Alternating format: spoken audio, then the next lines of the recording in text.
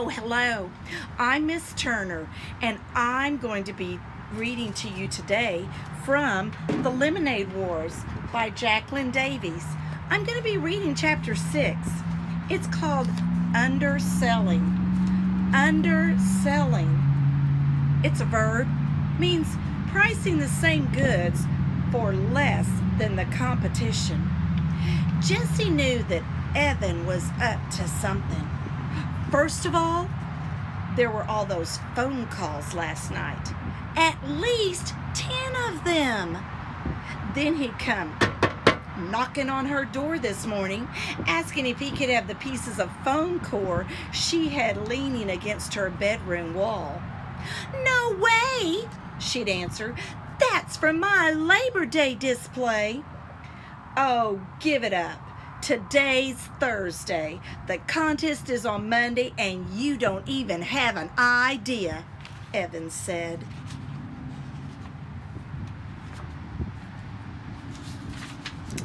"I do too have an idea. I'm just not telling you." Jessie still didn't have a clue about her Labor Day project, but she wasn't going to give Evan the satisfaction of knowing that. "Then how come you haven't done anything?" Evan said, pointing at the blank phone core and the bags of art supplies. "You're supposed to have pictures and typed up information and a big title. It's supposed to be like a school report." Jessie scrunched her eyes and pursed her lips in a "you're such an idiot" look. "Don't worry, it's gonna be great, and it's gonna win first prize. And anyway, Mom bought all those supplies for me, and I'm not giving anything to you." Jessie heard Evan mutter, "Miser," just as she slammed the door in his face. And now 3 of Evan's friends were over: Paul, Jack, and Ryan. And all 3 had shown up with paper bags, and they were all in the garage making a lot of noise with a big "Keep Out" sign taped to the door. Not that Jessie would have gone in there anyway. Who cares what a bunch of boys are doing? But she wished Megan had invited her to come over before lunch instead of after. Jessie went into the kitchen to make a turkey sandwich. The boys had left a slimy mess of peanut butter, Doritos, and yes, sticky puddles of lemonade mix. Jessie quickly looked in the trash can under the kitchen sink.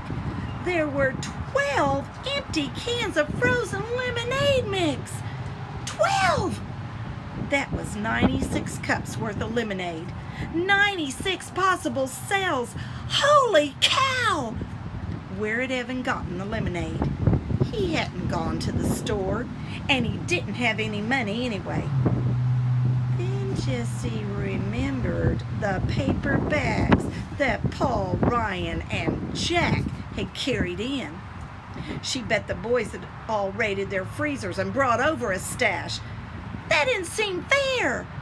She and Megan had to buy their lemonade today, using the money made yesterday. How were they going to stay ahead of the game if the boys had free lemonade to sell? "Think, Jessie, think," she whispered to herself. She couldn't let those boys win. By the time she finished her lunch and cleaned up her mess, she wasn't going to lift a finger to clean up the boys' mess.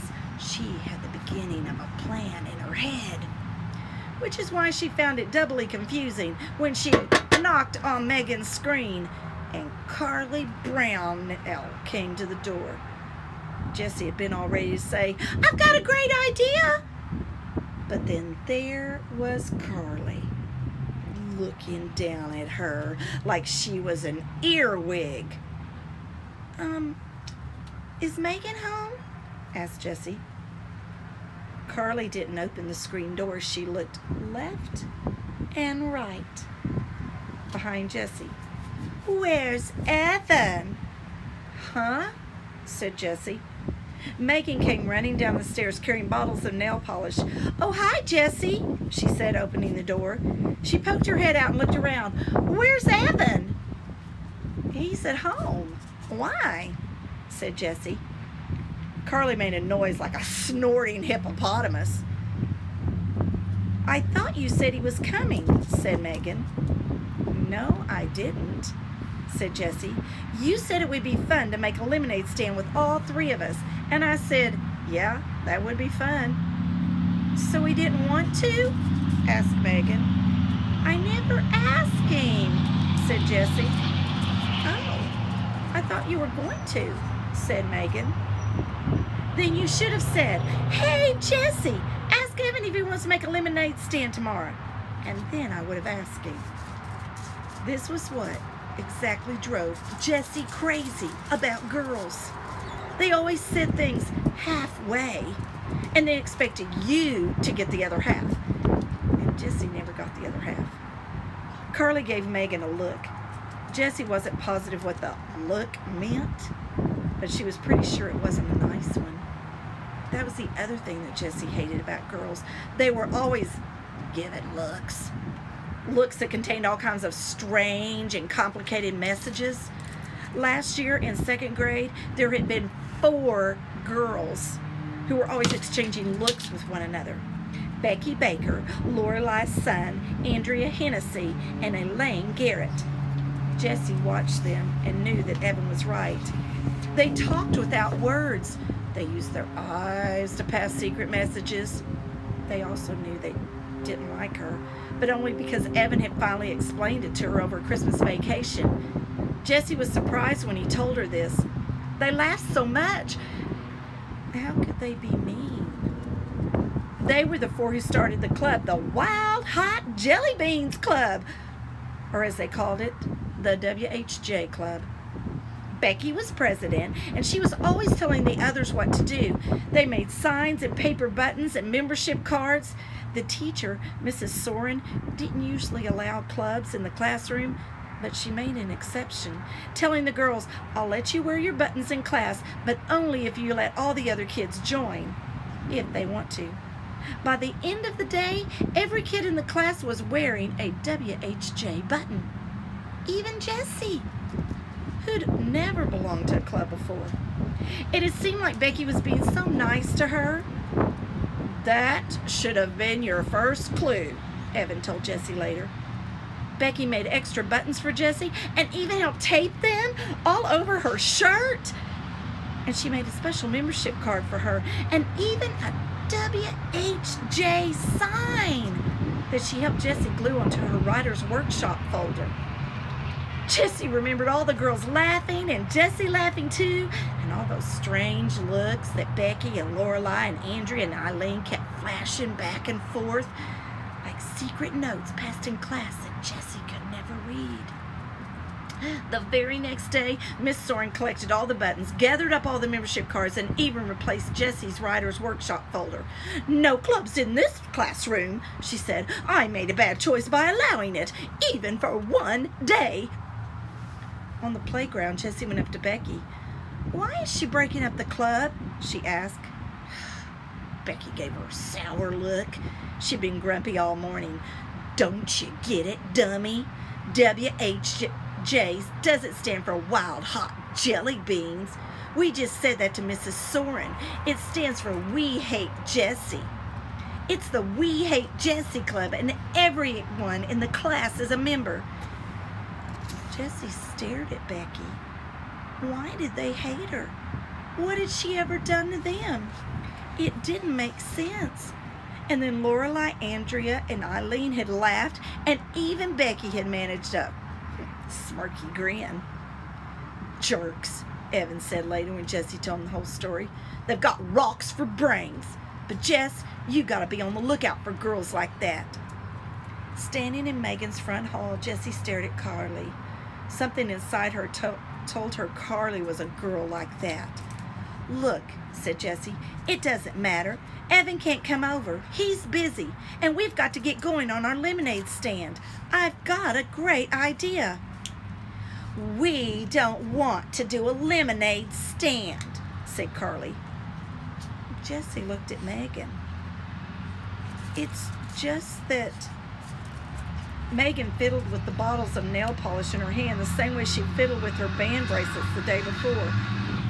"It's kind of hot.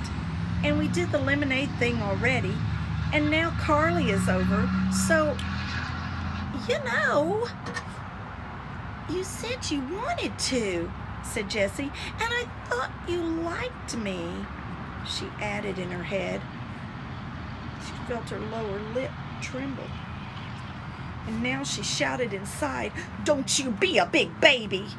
Megan stood there, saying nothing, fiddling with the bottles. Then she turned to Carly.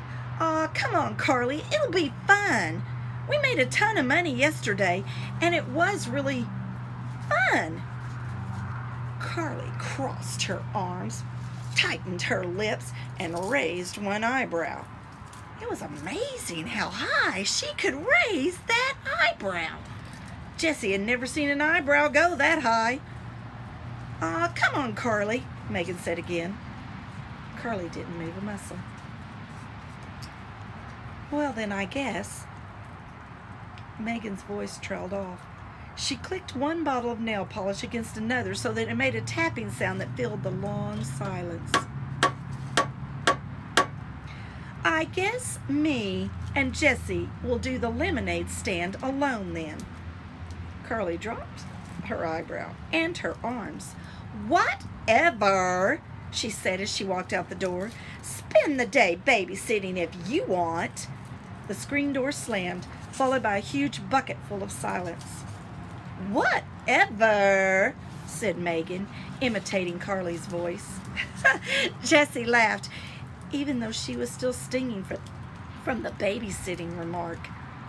"Thanks for doing the lemonade stand with me," she said. "Are you kidding?" said Megan. "She's such a stuck-up jerk. I didn't even invite her over. She just rode by, and when I said that you and Evan might be coming over, she just walked in the house."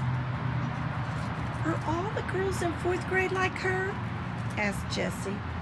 She tried to sound casual. "Some are, some aren't," said Megan. She sat down on the stairs and opened a bottle of sky blue nail polish. With quick, expert strokes, she started painting her toenails. "Hey, that's right! You're going to be in our class this year." "That's so weird, jumping a grade." "A lot of people skip a grade," said Jessie. "Really? I never met one before. Here, do your toes green, and then we'll be coordinated." Jessie ended up getting more polish on her toes than on her toenails, but by the time they were done, Jessie had explained her plan for the day. Value added. "See," she said, pulling 10 bright ideas to light up your cells from the back pocket of her shorts. She turned to bright idea number 2 and pointed with her finger. "Value added, something extra, such as a special feature or attractive packaging added by a company to a product that makes the product more desirable in the marketplace." "That means we give customers something extra they didn't expect," explained Jessie. "I mean, anyone can go home and mix up their own batch of lemonade, right? So if we want them to buy from us, we've got to give them something extra. We add value." "Great," said Megan. "What are we going to add?" "Well, how about chips? And maybe pretzels. Everyone likes chips and pretzels. We'll just have a bowl on the table, and anyone who buys lemonade can have some free snacks." So we're adding value. Snacks. Yeah, except Jessie had stayed up late last night reading her mom's booklet. You know what we're really adding? Fun. That's the one thing people can't get all by themselves. It looks like we're selling lemonade and snacks, but we're really selling fun. And everyone wants fun. "Wow," said Megan. "That's really smart. It'll be like a party. Who doesn't like party?" Jessie nodded her head. She carefully tore out the definition of value added from the booklet and put it in her lockbox. Her mother always said, "Some ideas are like money in the bank." An hour later, they were all set up.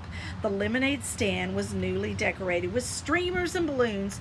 3 bowls of snacks, Cheetos, potato chips, and pretzels were set on top. Jessie had lugged Megan's boombox all the way downstairs, and Megan was doing the DJ